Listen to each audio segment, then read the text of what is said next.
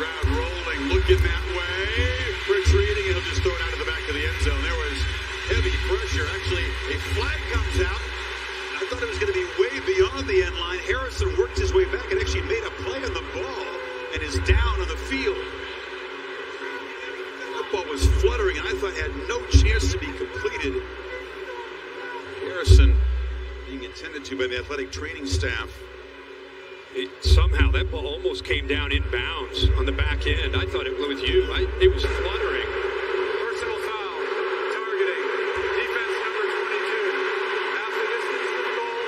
Automatic first down. The play is under review. Of course they'll review it. That's Javon Bullard, an enormous play. Instead of an incompletion, this would set up Ohio State first and goal. Kirby bringing everybody. He's just trying to buy time. Watch, this ball doesn't go into the stands. It's on the back line, and there's the hit right there. I mean, he's on the back line. He steps out, but he's trying to make a play. Then the big hit by Bullard, and that's where the flag came in. Looks like he hit him with a shoulder pad.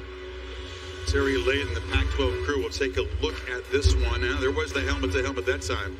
A replay took this targeting rule off. It's not rule targeting. Your thoughts? I agree with replay. I do not have targeting. He is defenseless. It was close to contact in the head-neck area, but it was more to the shoulder.